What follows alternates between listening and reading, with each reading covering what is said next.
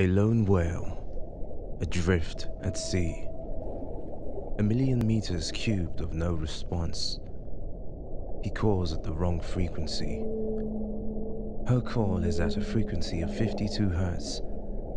This frequency is very unusual for a whale, with most whales calling at around 10 to 40 hertz.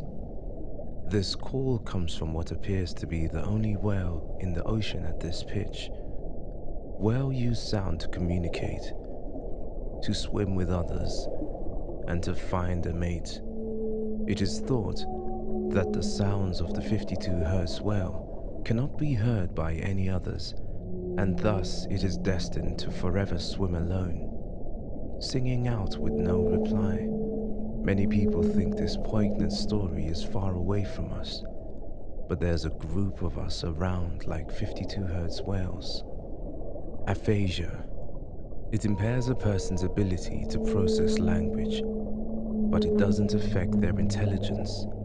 Language is something that's almost completely uniquely. It allows us to model the world. But aphasiacs lose their understanding of language, sound, text. They finally lost their understanding of the world. People with aphasia feel isolated, familiar with the idea that despite their attempts, they are not heard or be understood, that they are alone in a crowded sea.